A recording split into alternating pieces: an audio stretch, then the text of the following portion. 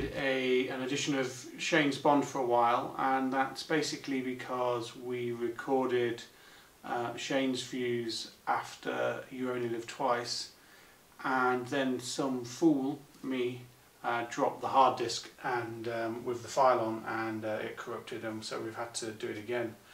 And I was wondering about how to do this, whether we should watch the whole film again, and then I thought, well, no, actually it would be quite interesting to see if Shane actually remembers anything about it whatsoever, because so many of the Bond films have obviously very similar, a very similar format, and I just thought it'd be interesting to see what he had to say about it and whether he could even remember it. So this is what happened when I sat him down and asked him to tell me all about You Only Live Twice. That was the last Sean Connery one. It was... I can't remember it. You Only Live Twice. Okay, so this was just to jog your memory a little bit. This was the one where Bond was turned into a Japanese ninja. Oh yeah. Okay. Yeah. Yeah, the Orientalism was strong in that one, wasn't it? Yeah. Yeah, I remember that. Other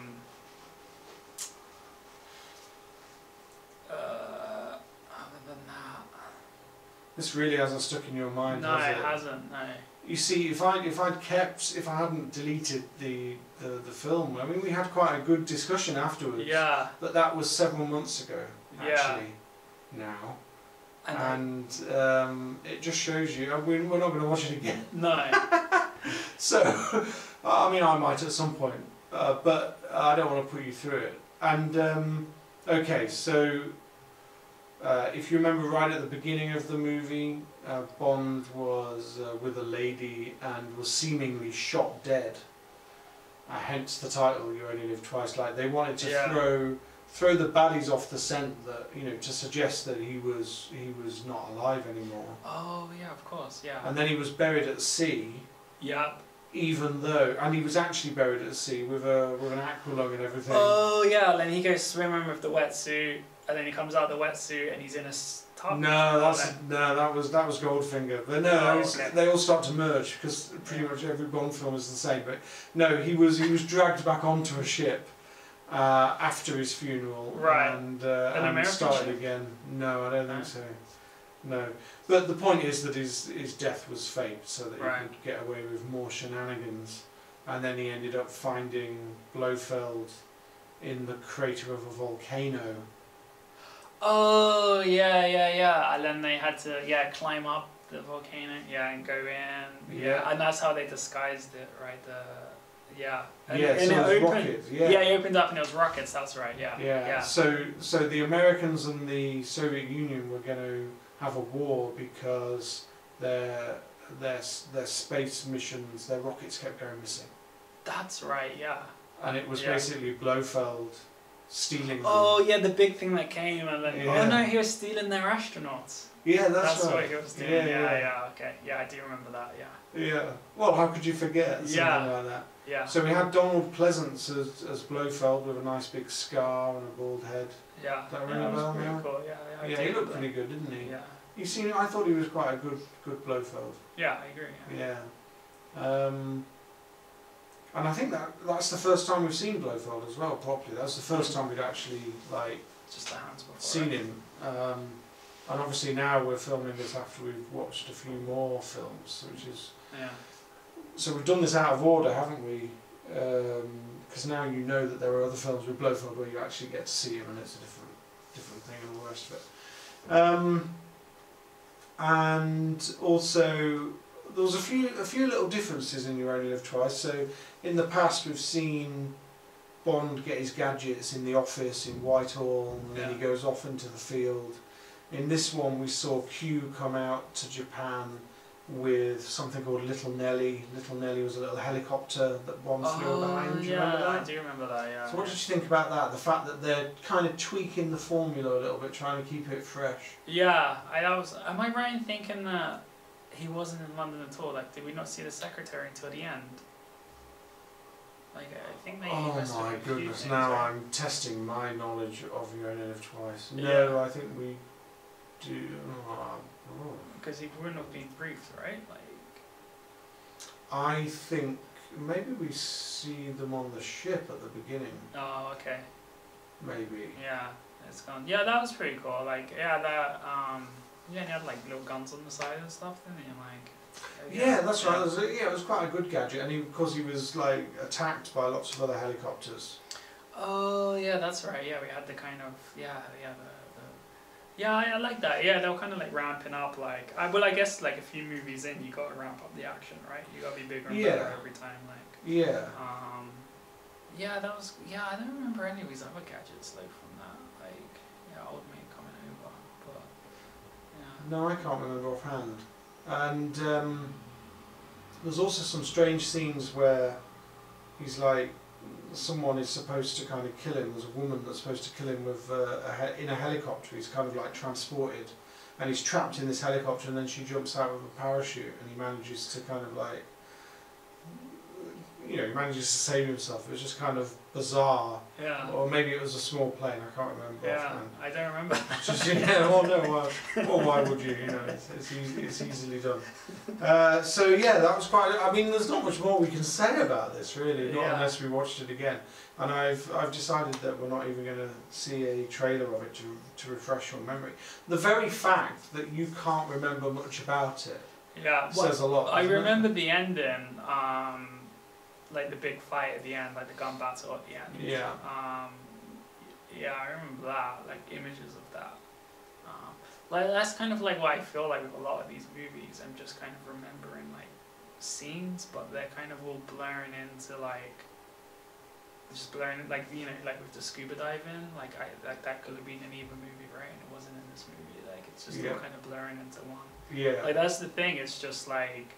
A lot of this is just the plot is there just to get from one like little cool device or scene to another. Yeah. Like, which is. And the plot is pretty much similar from the other ones, isn't it? Yeah. So the film before this was Thunderball, and we saw Spectre taking a couple of nuclear missiles that they used to kind of put the world to ransom, and now we've got a situation where they're stealing astronauts to do pretty much the same thing to get America and the Soviet Union fighting each other. What did you think about the fact that the British kind of are portrayed as this neutral power in the world that's trying to stop the Americans and the Russians having a fight? It's kind of like the British state, but like the British deep state, right? Like it's not the British state, like it's not the Prime Minister, it's not the cabinet, it's not the military, it's the deep state that's kind of like like amazing intelligence, like doing all this like thing behind the world, like we're kind of, America might think it's the world police or whatever, but we still have the best intelligence, we're still the smartest. Oh right, so you think that this is saying something about Britain's view of itself in the world, or Britain's position in the world? Like I think that like perhaps it is like maybe like it's like a bit of a throwback to like the Empire and like when Britain was like super strong enough. But like I even like today, like like I remember like with Brexit, like a couple of years ago, Theresa May said we have like great intelligence. That's a bargaining power within Brexit. Like I think that like British intelligence is.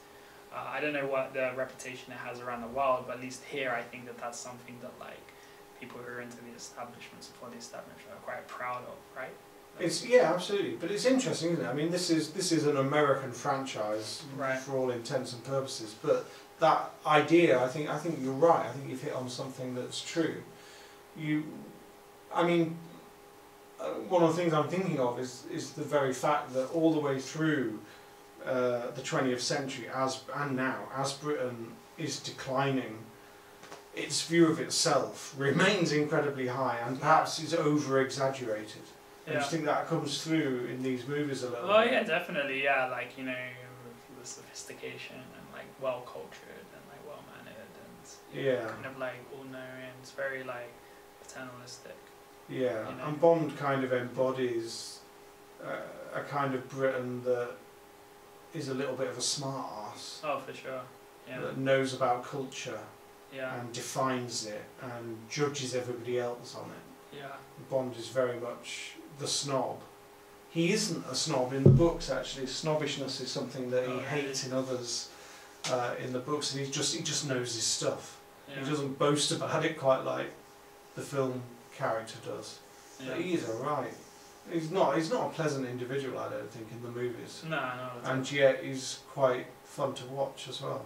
Yeah. Yeah, it's weird. To a certain extent. Or maybe you don't feel he is fun to watch. I kind of find like, well, that's what I mean, like, it's the first Bond that I like, when he wasn't so much like that, right? When Yeah. it was like a bit, like he was holding back a little bit, you know, and there was a little more depth to the character, like, whereas this, you kind of know what you're getting, which is fair enough, like, you know, people kind of like, it kind of makes me think that, like, you know, why do people today go and see like Transformers and Fast and Furious movies? Because you know you're gonna get, and you just sit there and you're entertained. Like, I feel like this is that, you know, that type of movie in the 70s and the 60s and 70s. Like, you go in knowing what you're really gonna get. You're just kind of waiting for the kind of cool, like, oh yeah, like, you know, kind of pushing like action on like movies and stuff. Like, it's just every time getting bigger and better, if you will. Like, yeah, I'll kind of put it in that category. Yeah, I think that's probably fair enough. I think it's interesting, isn't it, that people want a little bit of escapism. Yeah, that's exactly, yeah. And what you get with a Bond movie, particularly in the 1960s, is you get to see a place or places on the screen that you're never ever likely to go to. Yeah. So seeing, you know, places in, you know, hotter climes, or, you know, tropical countries, or, you know, just people didn't travel in the way that they do now. And still most people don't. So, you know, you get to see somewhere which is unusual and interesting, and you get to see somebody doing at least exciting things. Yeah. It's taking you somewhere. Yeah. Even if the themes are like just, now a lot of the themes are just way out of place. And, you know, just thinking about that idea that, you know, you can turn James Bond into a Japanese man by giving him a haircut and fiddling about with his eyes a little bit is just really offensive, isn't it? I mean, you know, it just wouldn't happen today, that movie, in that way. No. And then also, like, kind of thinking about the context, the social context of like the Cold War and kind of like the acceleration of like technology and technology, but like, you know, what were the governments doing, what was Secret Service doing, like what technology was there, like, yeah, it's kind of, that probably plays on it as well. Yeah. Like, kind of, yeah, I mean, because like a lot of stuff that we're all, like, when we watch it, it's just like, it's ridiculous, you know. I mean, I don't know, maybe in the 70s it probably is ridiculous, but maybe, you know, people are watching it in different like lenses and stuff, so like, it would be like, I mean, we'll never know like how they went in and watched it, but like it's something that like is worth thinking about, and like, yeah.